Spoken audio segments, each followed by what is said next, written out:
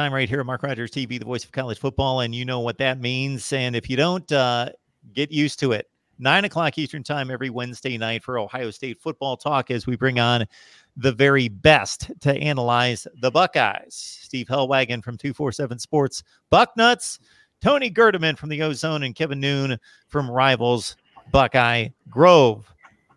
Gentlemen, how are we doing this week? Very well. Good. Doing great. I am as well, and looking forward to this team being challenged. And it may not come this week, but this is certainly the probable first challenge of the season. This seemed to be that Iowa or Purdue that everyone was searching for during the offseason to say, that's the one. That team's not as good as Ohio State, but that's the one that they're going to go into the Lions' den and be challenged and maybe come back home with a loss for the first time in 2019. All right, Steve, we'll let you take the honors in looking back at Miami and 5 points on the board. And I heard a very curious comment from Justin Fields, and I certainly hope that it was meant in a certain context because I didn't hear it come out of his mouth. I saw it in writing in regards to the 5-0 deficit, and then making the comment that our coach has been preparing us. Ryan has been, Coach Day has been preparing us the entire season for adversity. And when we met adversity, we were able to overcome it. Well, you know, there's adversity, then there's real adversity. And I just think that, you know, a lot of times the athletes get trapped into this situation where they get boxed into a corner by people who have agendas and are asking questions. And, you know, people are 76-5 game people are looking for any kind of a storyline to grasp onto and to say you guys were in trouble, you know, in the first quarter or whatever. I mean, I don't think anybody was all that concerned. I mean, basically to start the game, Miami got 2 first downs, punted Ohio State down inside the 2-yard line. J.K. Dobbins ran for -1. Now the ball's on the 1-yard line, and Ryan Day, by his own admittance, got a little anxious, and he called a double move for the wide receiver that takes some time. They were taking a shot. They were trying to get the ball out to midfield on one play or go 99 yards in one play. By his own admission, with his quarterback standing in the middle of the end zone, it wasn't the right play call. J.K. Dobbins failed to pick up the blitz coming off the left edge, and the guy knocked the ball away from Justin Fields, and it was a safety. Now it's 2-0, and the defense let them drive 66 yards. They go down to the 5-yard line and kick a chip shot field goal, and it's 5-0. 7 minutes into the game, I don't think anybody was concerned that Ohio State wasn't going to win the game at that point. So he gets asked afterwards, you know, this is the first real adversity you've faced, and he just tried to answer the question the best way he could. Said, you know, they prepared us for these moments. Real adversity is coming. They're going to play a team with commensurate talent coming up. Just to put a bow on Miami, it was great that so many young players got to play in the game. None of the starters, or if any of them did, I didn't see it, played in the second half. And 4 true freshmen scored touchdowns in this game, which may be some kind of a record. There was a game in 96 that I referenced, Pittsburgh, with Wiley and Boston, were both true freshmen, and they may have combined for 4 touchdowns as 2 guys in that game. That's about the only other thing that I can think of that kind of relates to this, the number of touchdowns and the number of guys. So this was a positive game to get people some experience and get them out there in front of the lights. But we're 4 games into this thing, and the team truly hasn't been tested yet. But that's about to change coming up with Nebraska team. You know, again, they'll play in front of 85,000 people in prime time. And, again, you know, Nebraska is not a top 10 team by any means. They're still not where they need to be defensively. But with Adrian Martinez, Ohio State found out last year, I think he threw for 250 and ran for another 70 or 80 and accounted for like 3 or 4 touchdowns in that game, 36-31. So he's a formidable opponent, and we'll see if the Ohio State defense is for real. Full disclosure here, for probably the first time in, I don't know, maybe 35 or 40 years, I did not watch the game live. I did not watch one play of the game on the DVR. It hit 3:30, and because of what I'm doing here, this is the first time this has ever happened. It hit 3:30, it hit 3:45, it was like 4:15, and it hit, like, I'm watching Texas A&M Auburn, I'm watching all these other games, then it actually hit me. Ohio State's playing. They didn't play at noon. That's right. I haven't even. They're playing right now, and I flip it on. It's 7-5. It was beautiful here. My boy and I went out for 2.5 hours, shot baskets, threw the football around. I DVR'd the game. We were driving home. I said, "What do you think the final score is?" And he's like, "They won by 24." And I said, "I guess they'll win by they won by 32." We saw the final score. I just didn't bring myself to go back and watch this thing. It's 77-5. Kevin, Tony, before we move on to more important matters, did you take anything away before, I see Tony's disappointment just written all over his face. Besides that, anything from this game? Terrell Pryor would call you a fake Buckeye, and he would throw in a little expletive in there as well after what you just told us. I can't believe that. The adversity thing is, I think Ryan Day tried to give those guys some adversity by throwing deep from the 1 yard line, because the first play was a loss of 1 from the 2 yard line. So he's like, you know what? He says he wants to be aggressive. So he's like, well, let's throw in a post corner and see how it goes. And well, JK didn't quite do his job, and that's happened a couple times this year.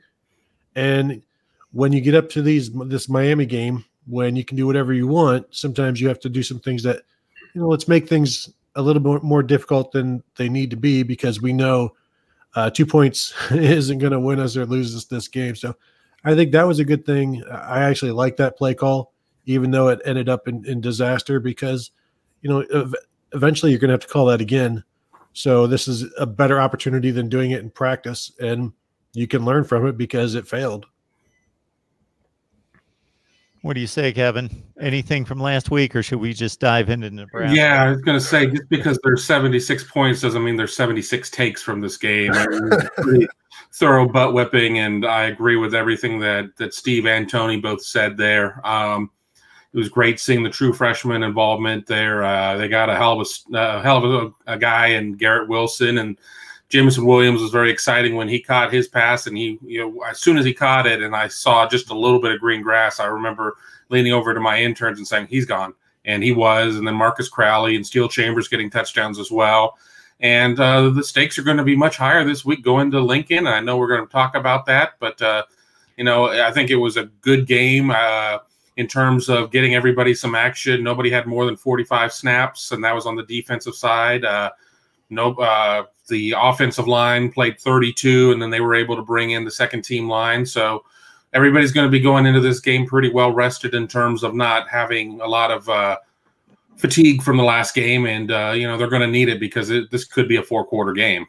We will talk Nebraska. We will talk a ton Nebraska. But as Steve mentioned in the private chat, I think Ohio State fans would appreciate us staying back there in week 4 last weekend for a final score that was even more satisfying than 77-5. It was 35-14, and it wasn't anywhere close to being that close.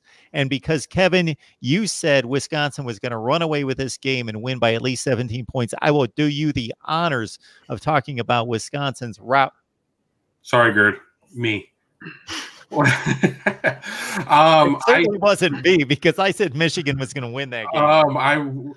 Before the game, the Hell Wagons had a nice little tailgate with some cupcakes and hot dogs and everything else, and we had the game on there.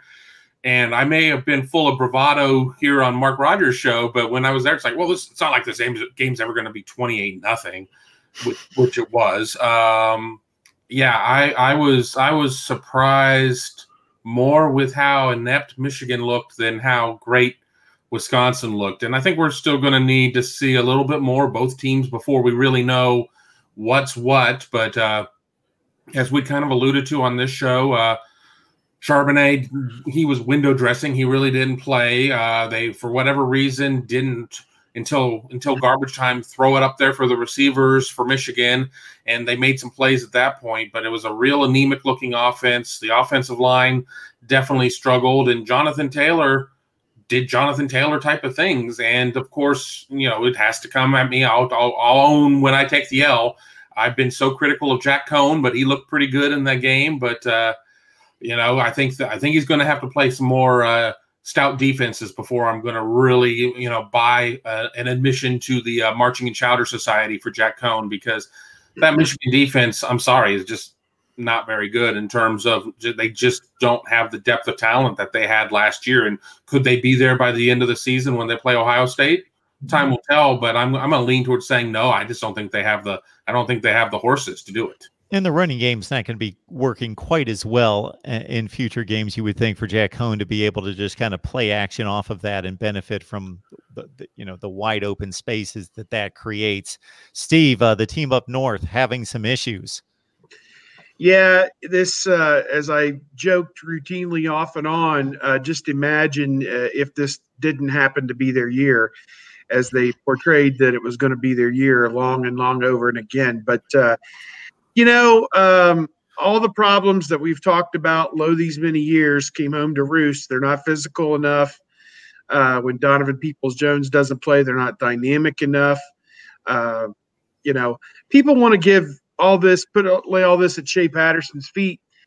And I just don't think that they've surrounded him with enough to where you can lay all this at his feet. And,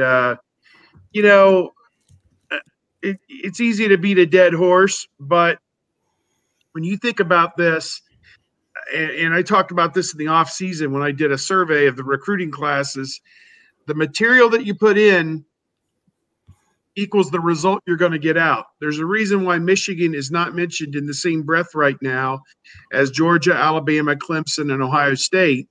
It's because they don't have the talent to match up with those other teams. Maybe on one given Saturday out of 10, they'll pull off an upset, but week in and week out, they're not going to beat top teams. And what we saw with Wisconsin was what you do,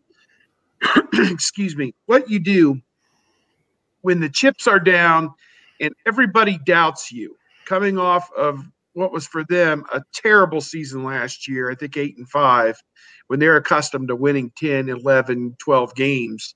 They were 12-0 2 years ago when they played Ohio State. I think they then won their bowl game to finish 13-1, I believe. They aspire for great things. And that is what you saw Chris and his staff did. They harnessed the human spirit, and they put a team that would have beaten anybody on the field last Saturday, anybody in the country that would have matched up with them, they probably would have beaten them. And that's the kind of beating that they put on Michigan.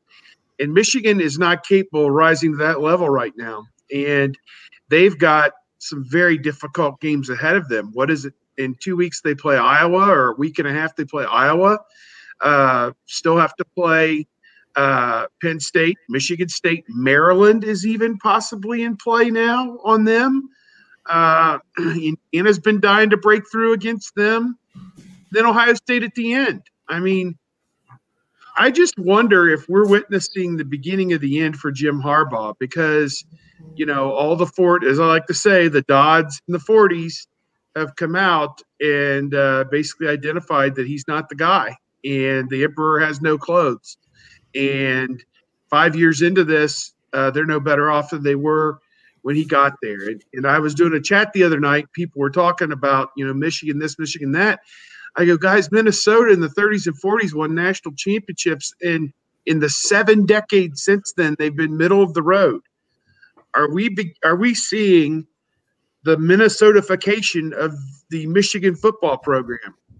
I don't know, because they very well could come to Columbus 10-1, or they very well could come to Columbus 7-4.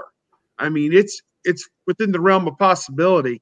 And they were talking national championship with this group. So some people were. I don't know. I'll go back to what I said in the offseason. They have to beat Ohio State one time before I would ever pick them to win the division. They have to beat Ohio State one time and show me that they can do it. And this team is currently put together. Maybe Peoples-Jones makes a difference if he gets back in there to provide a vertical threat. But defensively, they had no answer. Didn't they get outgained on the ground like 320-40 or something? They had no answer. I don't know, Tony, I know you're dying to talk Michigan. You write a Michigan column every week, and I'm sure you've got some talking points on this as well. Mark, you had something to say? You know what, Tony? Take it away. You've been waiting. You deserve it. Go to it. I'll have something to say, I'm sure. I'll say, Steve and Kevin were not the only people enjoying cupcakes at 12 o'clock on Saturday, because Wisconsin's offensive line had quite a few of them themselves.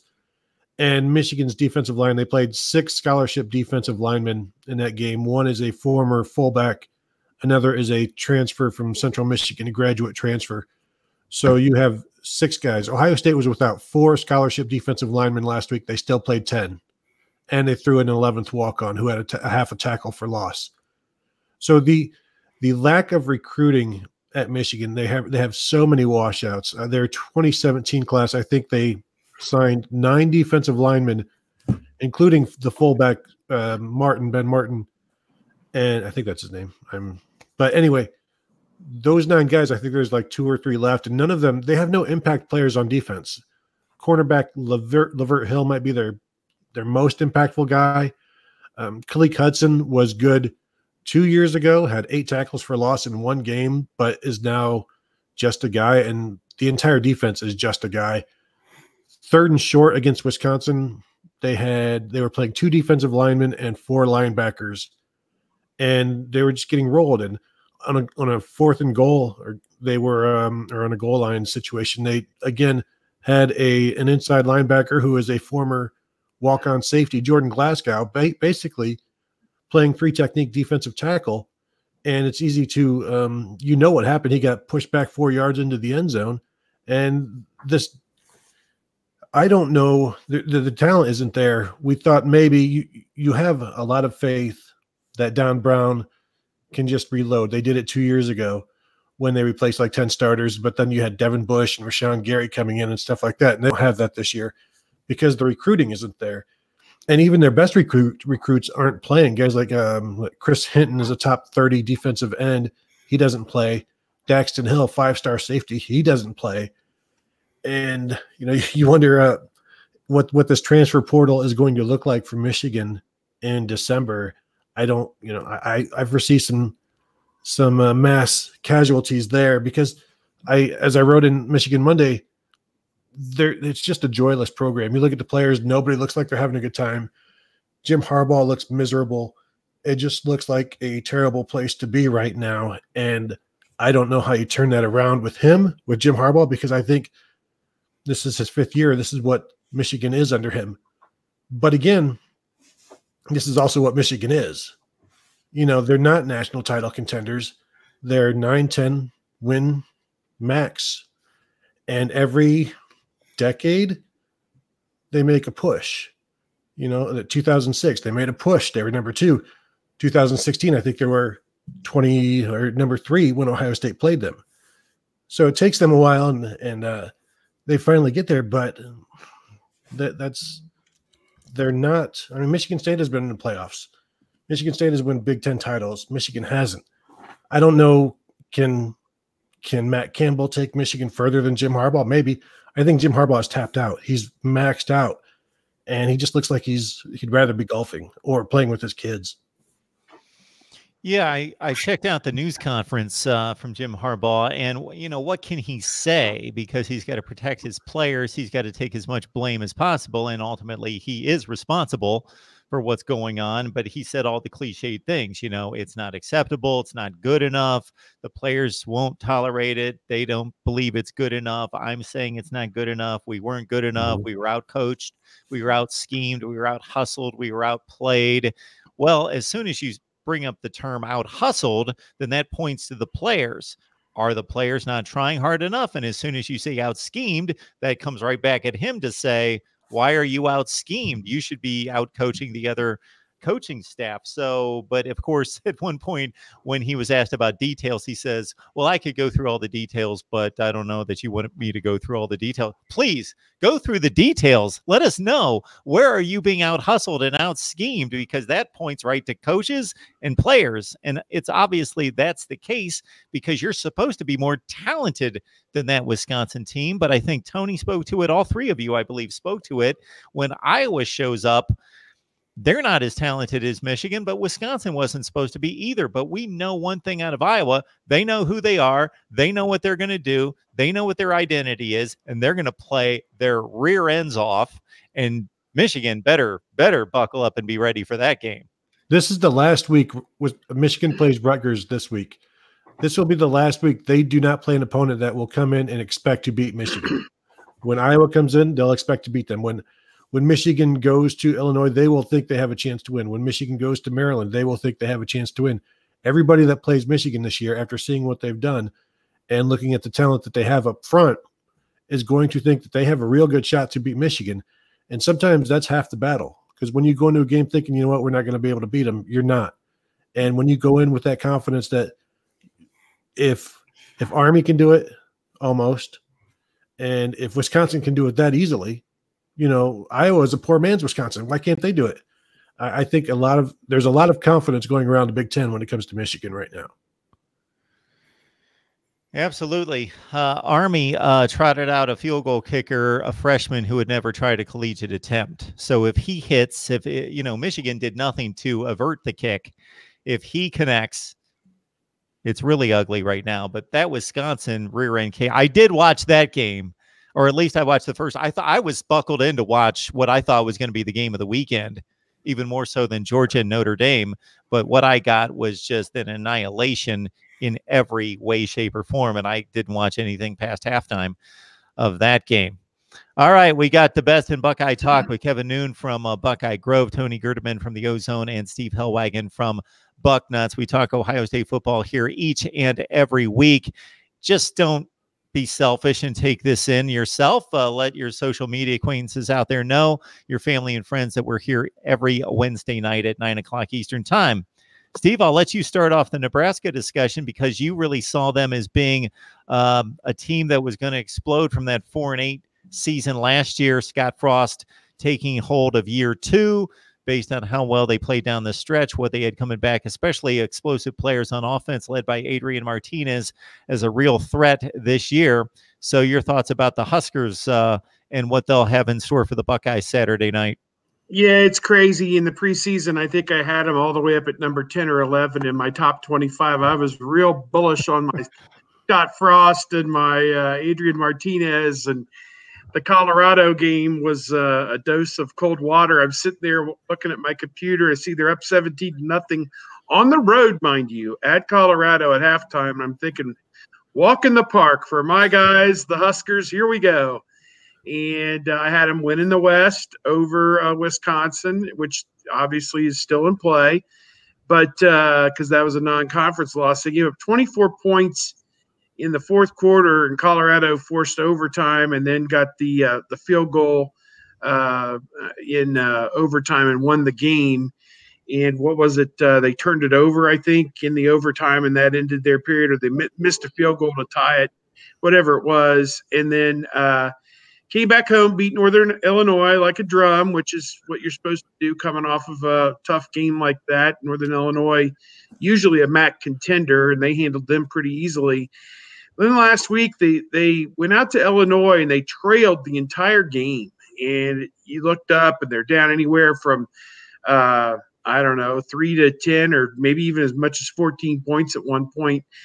But you always had this sense in the back of your head that Illinois would find a way to give that one back to Nebraska. And the cream did rise to the top at the end. I think there were a couple controversial calls in there, but Adrian Martinez and Washington and Spielman, just too much for Illinois' defense. And so now here comes Nebraska, 3-1 overall, 1-0 in the Big Ten. Still not getting a lot of respect. People are holding they only had a few votes in the coaches poll, and nobody put them on an AP poll ballot this week at 3-1. And here's Ohio State, number 5 in the AP poll, moving up a spot with Oklahoma being idle. The pollsters moved Ohio State up a spot and moved Oklahoma down one. And it's a total setup. I mean, when you look at it, Nebraska's got the team, as we mentioned earlier, that played Ohio State very close last year in Columbus. And we're going to find out if Ohio State's defense is for real this week. Nebraska is going to put up a lot of points in a lot of the games that they play. 42 against Illinois this past week. Martinez has mentioned he can go for 250, 300 yards passing and 100 yards rushing at the drop of a hat. Washington is a 100-yard per game rusher. Spielman's a game breaker at wide receiver. And they've got other guys, Wan'Dale Robinson as well, that are capable. So Ohio State's defense is going to be tested. It's going to be a fun game, I think. There's going to be a lot of plays made. And what it's going to come down to is whether Ohio State's defense can keep Nebraska out of the end zone when the Huskers get the ball into the red zone. And that, to me, is going to come down to the cornerback play with Arnett, Okudah, Wade, Fuller at safety. Are they going to make plays on balls in the end zone to knock passes away, or are they going to give up touchdowns? And that's what it's going to come down to. The pass rush with Chase Young, are they going to get there against Adrian Martinez, who's capable of moving the pocket side to side? That's a big question. So he keeps plays alive and can be a very difficult guy to go against. And Ohio State is in for a real challenge, I feel, this week with Nebraska. I mean, I was obviously bullish on them coming into the season. I don't think they've solved their defensive issues. 34 to Colorado in overtime, 38 to Brandon Peters in Illinois this past week on the road, both games on the road. But if they can't hold those teams under 30, and here's Ohio State with this ability to run the football and throw the football, what do you think Ohio State's going to score against them? I think it's going to be in the 40s at least. And with Ohio State's defense, I have a hard time wondering that Nebraska is going to get much more than about 21 points. So I have to really think about a score if we're going to go on record for that. I know the line's like 17. I have to, I'm not going to cop out and say 38-21 or something stupid like that. But I need to really put some brain power into this one.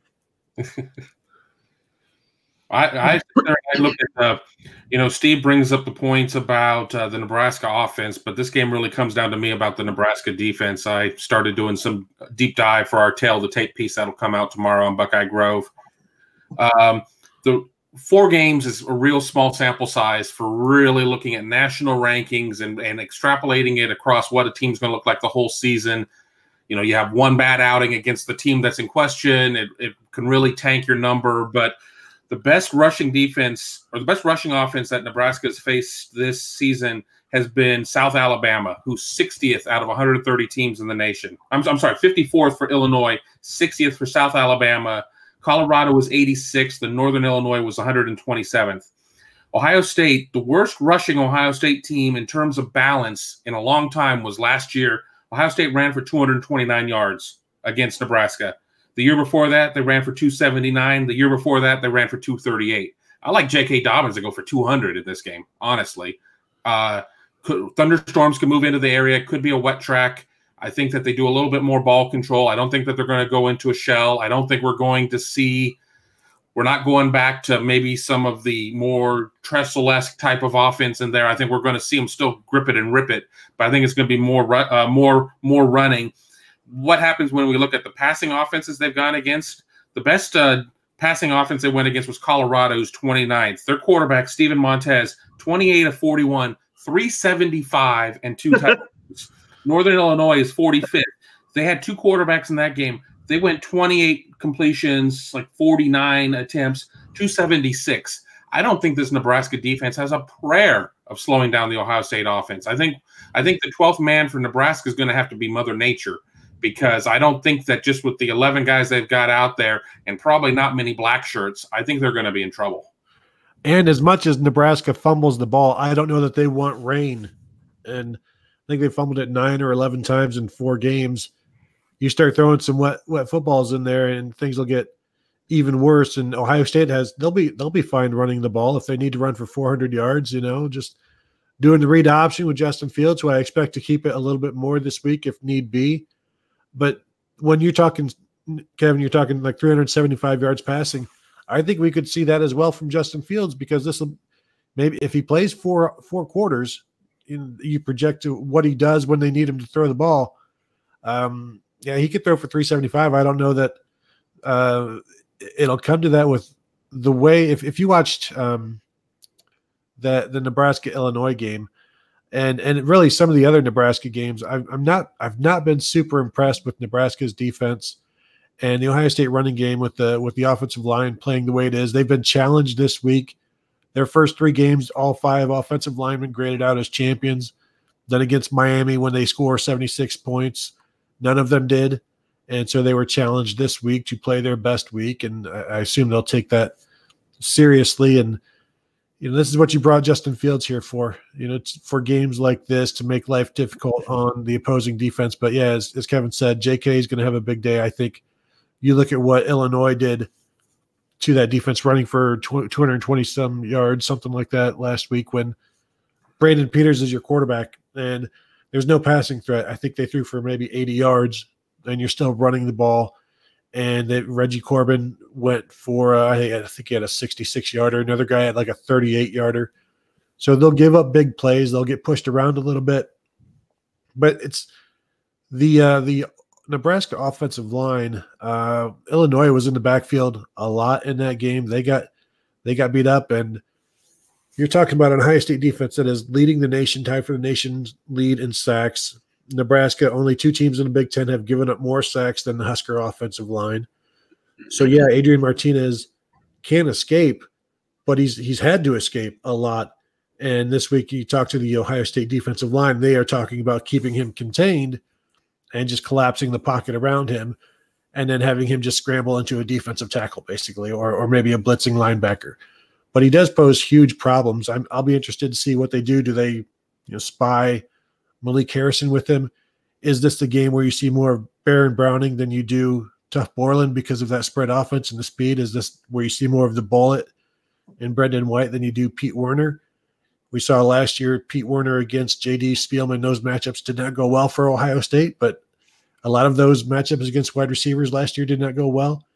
And Nebraska has a ton of speed out wide and at running back. I'm looking forward to seeing how these the Ohio State secondary matches up and how they perform. And Ohio State might have 3 best corners in the Big Ten. They're going to be tested, but I don't expect Adrian Martinez to have much time. Yeah, statistically, this game against Illinois for Nebraska was a bit curious. They did have to come back with a 15-3 scoring margin in the fourth quarter. I had the game on at times, but there were other games on, so I wasn't really locked into what was going on. But Illinois, again, an 8-point lead in the fourth quarter. They ended up with only 14 first downs. You mentioned the passing inefficiency for Illinois with Brandon Peters at quarterback throwing for 78 yards. They rushed for 221, but they were outgained 673 to 299. Out first down 32-14, but Nebraska turned it over 4 times, kept the game close, and Illinois had a fighting shot there in the last 5 minutes of the game at home. Can I jump in real quick on that too? Absolutely. Chase Young had 2 strip sacks in the game. That's been the mantra. I mean, they talked about that. We've had a chance to talk to players 2 days already this week. A sack is great, but a strip sack is what they're going for right now. You have an offense in Nebraska that is playing fast and loose with the ball. Nobody's been able to block Chase Young. If Jonathan Cooper comes back, they're going to be that much more dangerous. We'll find out the status of BB Landers at the end of the week. As some of these pieces are coming back in, and Chase Young is playing otherworldly right now. The reason Illinois was able to stay in the lead for 50-some minutes in the game is because of those turnovers. Ohio State, very opportunistic. They weren't happy with the number of takeaways they had last year. They've really put a lot of onus on it this year. I think that's where this game could get away if Ohio State is able to be +2, +3, +4, dare I say, in the turnover margin. And Chase Young has 11 sacks in his last 6 games, a 6-game streak of at least 1 sack. This year, all 4 games, he's had at least 1.5. So have fun with that guy on Saturday. Yeah, I don't think there's any question that that Ohio State's a much better team. Not in ridiculous blowout fashion like they've enjoyed the first 4 games of the season, but especially on the road. Nebraska has athletes. If Nebraska has anything, they have probably the most dangerous quarterback in the conference, and they have skill position players to match. Maurice Washington is an elite running back. Dedrick Mills is really good. The transfer from Georgia Tech. They've got speed on the outside. J.D. Spielman's very accomplished, but their offensive line, should get manhandled at times by Ohio State. It's not nearly as good as it needs to be. And the defense, has improved, but it was one of the worst in the Big Ten in making any kind of havoc plays, disruptive plays last year. And it's a little bit better this year, but not at the rate to play with an Ohio State. But I gotta think, what was the rhetoric among the four of us in whatever corners we were talking prior to the Purdue game last year and the Iowa game the year before? So on a given night, what can happen? As long as they don't play in a monsoon, and it wasn't quite a monsoon, but it was very windy at Purdue. And as long as Chase Young doesn't get a bad, it was a targeting call, but doesn't get ejected the way that Bosa did at Iowa. We got to remember they got beat. We can make the argument that they kind of quit, especially at the end of the Purdue game. But I did Omaha radio earlier today. If Ohio State doesn't win this game, it's because Nebraska was the better team that night. Ohio State made a lot of mistakes and something went awry. I don't see Ohio State not respecting Nebraska, not going in thinking that this is going to be a challenge. It's really easy for the four of us here on this show to say, well, they should whip them from stem to stern or whatever, but that's definitely not the message going on in the Woody. I don't see this being the game that has that type of potential in terms of it being that super fluky type of game. I see one of those on the schedule, but it's not this one. Well, defensive tackle Haskell Garrett said tonight that they've had this game circled since February.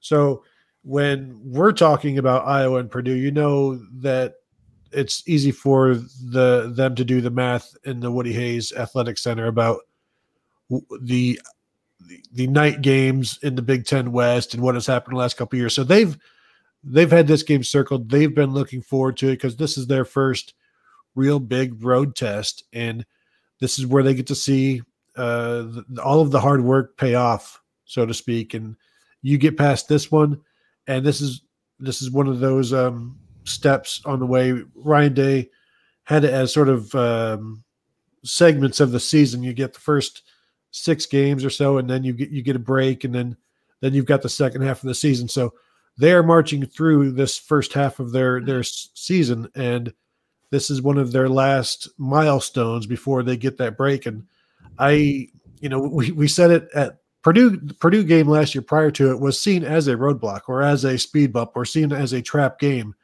So you're thinking, well, after what happened to Iowa, there's no way that they're going to fall for it again. And then, of course, you see us saying there's no way they're going to fall for it again. But I don't know, maybe after 2 years in a row, you start to take it seriously. But this has been a pretty serious team. Ryan Day, the last couple of weeks, hasn't necessarily been his joking self. He's been a little bit more serious, and I think he's trying to keep his team on edge for this game. Well, certainly last year we saw the warning signs, right, Steve? We saw the warning signs against Oregon State and teams like that, and they had already played TCU and gotten hit up a little bit defensively with some big plays in that game.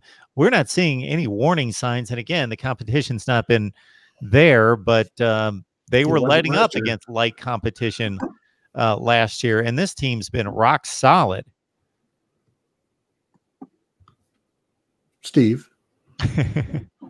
Yeah, I think this defense is night and day better than it was last year. You saw those big hitters last year early in the season, and you just thought to yourself, this isn't normal, this isn't right. And I'm not sure what the longest play to date has been. I know they put Arnett back in a game, and he gave up a long pass, I think, maybe the game before this one. I don't know. Maybe it wasn't Indiana. Maybe it was Cincinnati, I guess. I don't know. But, it just – those big plays, those big chunk plays haven't been there. And Indiana had to resort to, a double pass basically to a tight end leaking behind the defense to score their only touchdown. So, to me, that was a dominating performance. You have guys across the board who are playing their best football right now with Malik Harrison at linebacker, Baron Browning in the reps that he gets, Chase Young. Haskell Garrett is coming off a game where he made 2 plays in the backfield at defensive tackle. So even though they didn't have Robert Landers in the last game, they still had guys making impact plays. It looks like it's a possibility. Well, Robert Landers seemed like he was 100% fine coming off the field. I think that was strictly a precautionary thing last week against an outmanned opponent for him to skip the Miami game. It would seem to me. Jonathan Cooper, there's talk that maybe he'll be back. I didn't necessarily see him today, but I wasn't looking for him very closely.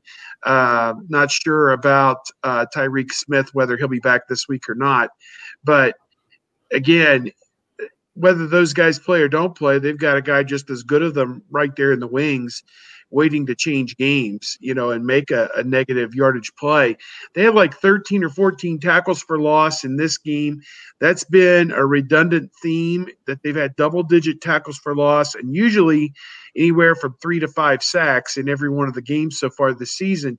And I say this, I think it's on a weekly basis. You get 10 or 11 possessions, maybe 12 in a game, and if Ohio State's averaging 1 negative yardage play per possession, you put them behind and down a distance on nearly every possession that they have, and that's a lot to overcome. Add in the fact that Drew Chrisman with the punting is going to back the opponent up deep in their own end. Add in the fact that Ohio State can flip field position with special teams with some dynamic punt returns here and there. Garrett Wilson had a 50-yarder this past week, and he'll probably get some more work there. But, again, their biggest thing is just fielding the punt. And, 2 block punts and a block field goal. So Ohio State's doing all those little things on special teams that you have to do to set up your offense and defense for success. And they win the field position battle every week. And it's just kind of a tried and true recipe for victory.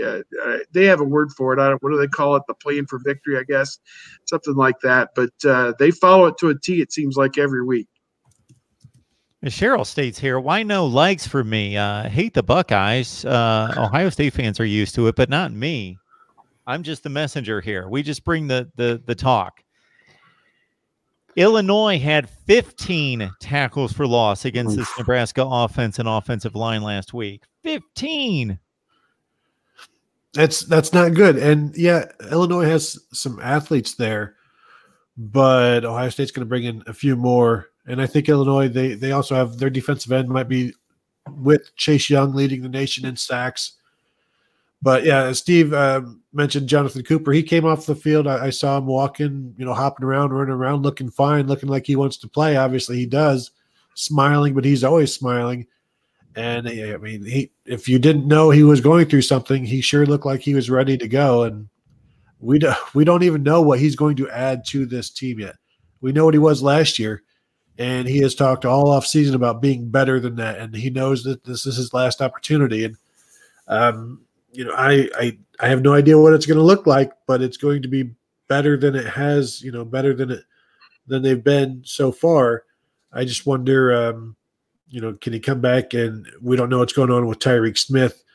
Do they just switch out? And in which case, it's pretty amazing how many guys there are on this defensive line that they can just continue to put guys in, bring in a new 5-star, and let him do what he does. And that's Larry Johnson for you, I guess. And it's also just the way Ryan Day and Urban Meyer have focused on the trenches. They load them up and they want as many as they can. That way, when you lose one, you've got another guy waiting to pick up the mantle and just go with it. And that's how you build consistency, and that's how you are able to overcome those injuries. Yeah, you get a young guy like Zach Harrison right now getting some important reps, and by his sophomore season, I mean, he's going to be ready to go with Chase Young going off to the next level, this being Jonathan Cooper's last go-round.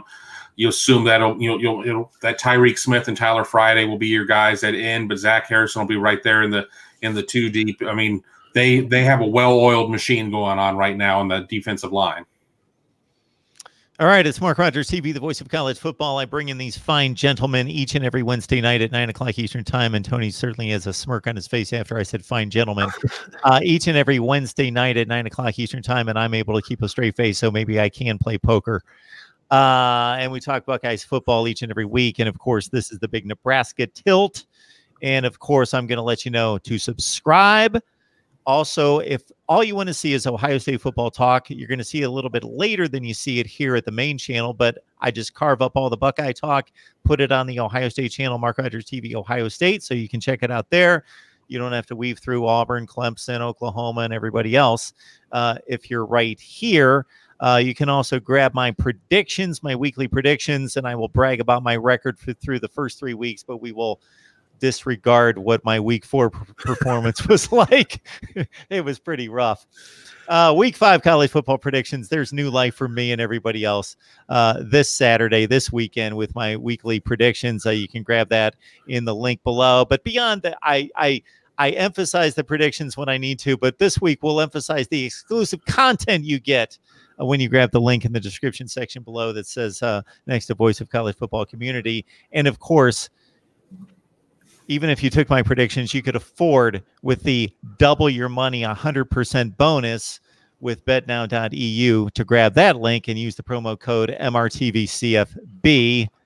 And should I add another one now that we're in the holiday season of sorts? A lot of you shop early now that it's almost October. Do your Christmas shopping at Amazon. You grab the link in the description section below. It's the same shopping experience, but you contribute to the channel. All right. I believe unless we have other analysis on the Huskers and the Buckeyes, it's time for predictions. Kevin, we'll start with you. Well, I think I already kind of played my hand a little bit by saying that I don't think Nebraska is going to be able to slow down Ohio State's offense. I think Nebraska will do a decent job of getting to the edge with their offense. I think that we'll see Maurice Washington break a big play. I think we see some big connection between J.D. Spielman and Adrian Martinez. I think that Steve really kind of hit the nail on the head when he put Nebraska at about that 21-point number. I agree with that one too. I just think it's going to be too much Ohio State offense at this point. I see this game somewhere in the neighborhood around 45-21 Buckeyes. Okay, Steve. Yep, making sure my microphone's on there. I agree. I think that Ohio State has the potential to get back to starting a game fast, and that could be critical for them if they can take the crowd out of this game early and just make it about the 11-on-11 matchup on the field. I don't think there's much debate which team's got the better team. Nebraska is coming off a game. I just looked at that box score where they had 679 yards total offense against Illinois, which must be defenseless this year. 4 turnovers, though, kept Illinois in the game, and that was critical. So we'll see if Nebraska can maintain possession of the football, and they're going to move the chains on Ohio State, as I alluded to earlier. Between the 20s, they may get some yards, but comes down to that red zone. Are they going to force field goals, or are they going to force or allow touchdowns? And I think that's what's going to decide the game. Other side, I think Justin Fields, the offense, they're just sitting on a powder keg, it seems like, every week, getting ready to explode. And the good feelings surrounding that offense, maybe they'll have a bad play or two here or there, but you can't keep them down for 4 quarters. So I'm going to say 42-20. That's a little variation of what Kevin picked, but I'm going to say 42-20 in that range. And that's what I'll go with tonight. I'm going to watch some more Nebraska in the morning and put my final print on it in the morning after I've watched them. It's been kind of a hectic week, but I want to see a little bit more of Nebraska to know what they're dealing with. But, and Ohio State could score more than 42 given what I think of the Nebraska defense. But 42-20 is my pick right now. Mark, I don't think you should you say you did good weeks 1 through 3 and then you kind of dismissed your week 4. Don't do that. 75% of the time your picks work every time. So just be proud of that. Go with that and be strong, and don't let anybody tell you differently. This game, I was going to go 45-24, but then I see in this private chat that Kevin said that Nebraska is 2 for 7 on field goals, and I'm sure Scott Frost knows that. So he probably thinks that a field goal isn't going to do much in this game. So now I'm kind of torn between 45-21 or 45-28, and maybe Nebraska gets a late touchdown. But I don't know how Ohio State is going to kick a field goal because they're not very good at that either. But I do like 45-28. We'll say I think 28 is too many, but I can't go 24 because they don't make field goals. So plus I have to go one further than Steve and Kevin. I think the Ohio State offense is just right now. It's looking like it wouldn't surprise me to see them get 63, something like that, and just go completely off in this one and just run through Nebraska as they have before. I think 63 is a pretty common score for Ohio State against the Huskers. And if Ohio State gives up some big plays in this one, I don't think that's a big deal because Nebraska does that. And sometimes those big plays happen. So, yeah, all right, you've talked me into it, 45-28 Ohio State. I don't know if that's enough to cover depending on where the line is on kickoff. Yeah, it's around 17 and a half the last I checked. Now, Nebraska, their original field goal kicker was hurt in week 1 or 2, didn't kick against Colorado. They had all sorts of issues. They had a situation down near the end of the game where they had a 4th and short and clearly should have went for it. They tried a field goal that would have won the game, and the kid hooked it, and it wasn't even close. Lane McCallum kicked for them last week, but did not attempt a field goal. 4 for 4 on the extra points, but as Kevin mentions, 2 for 7 for the team. And Isaac Armstrong is their punter. Good punter. Tries his hand at field goals, or his foot, I guess he's what he actually tried, and went 2 for 5 on that 2 for 7. So I got Kevin at 45-21 Buckeyes, Tony at 45-28. Steve, once again, do you remember your score? I think it was from last week. No, for this week. 42-20, I said. 42-20. Now, what's very puzzling about me jotting down these scores is every week I've done this, and then I instantly, 3 minutes later, I throw the paper away. So I've never kept them. So we're gonna have to go through the video to find out. But this is the first week with some major suspense. Well, major suspense. I'm stretching it a bit, but a little curiosity to the predictions with the likes of Cincinnati, Miami of Ohio, etc., out of the way. Ohio State and Nebraska could be a tremendous scoring showcase on Saturday night. We shall see, or it could be a Buckeye blowout. I could see either way, but I certainly don't see Nebraska coming away with a win even at home. Tony Gerdeman from the Ozone, you got to join him for Ohio State football coverage to get you set for the big game at Nebraska, as well as Steve Hellwagon at 247 Sports Bucknuts and Kevin Noon from Buckeye Grove. Guys, I appreciate you stopping by as always, supplying the information and the insight. See you next week. Enjoy the trip and enjoy the game. Absolutely. All right. Yep. Thanks, guys. I appreciate it. Yeah. All right.